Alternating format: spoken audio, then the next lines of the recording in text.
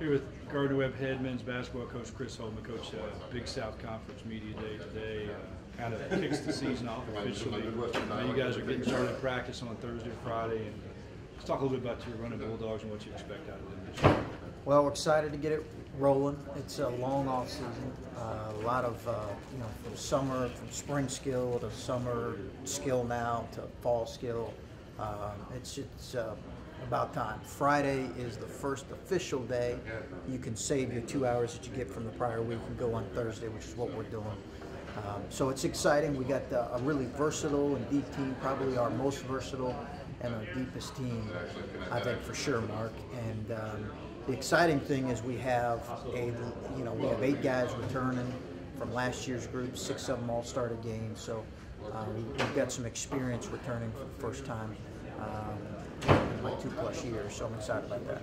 Tashawn Newsom, preseason second team all conference. I know he's worked really hard in the offseason to improve some areas of the game. What are some of the things you've heard or seen from him that excite you about his upcoming season? Yeah, I think he's really worked hard in the offseason. I think that winning is important to him, and that's exciting to me. I think he's growing in terms of learning how to lead and lead at the level we need him to, along with our other 3 captains. So he's had a really good offseason. Was here both summer sessions, but I think our team is a group of really quality players and good players.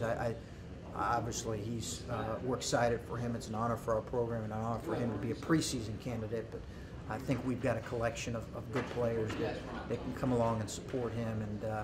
And a lot of that is, as you know, preseason rankings, preseason honors are nice honors, but the postseason ones are the one we're working for. So. Tough early schedule for you. Non-conference schedule is always tough for you. What are some of the things you're looking forward to with that, and how to prepare your team for the Big South? Yeah, it's a gauntlet now. It's a challenging, both in terms of the schedule, how hectic the schedule is, the number of games in a compressed time period, and just the quality of competition makes it a very challenging couple weeks. And obviously, we'll talk to our team about that. I'm interested to see their approach mentally during that stretch, because while our record potentially couldn't look quite like we want it to, but we could still be playing terrific basketball.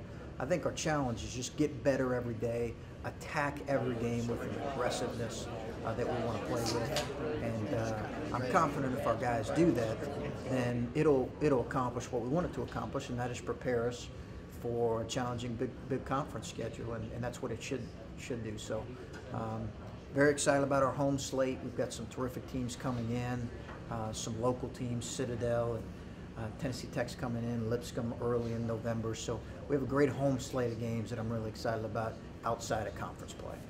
Thanks.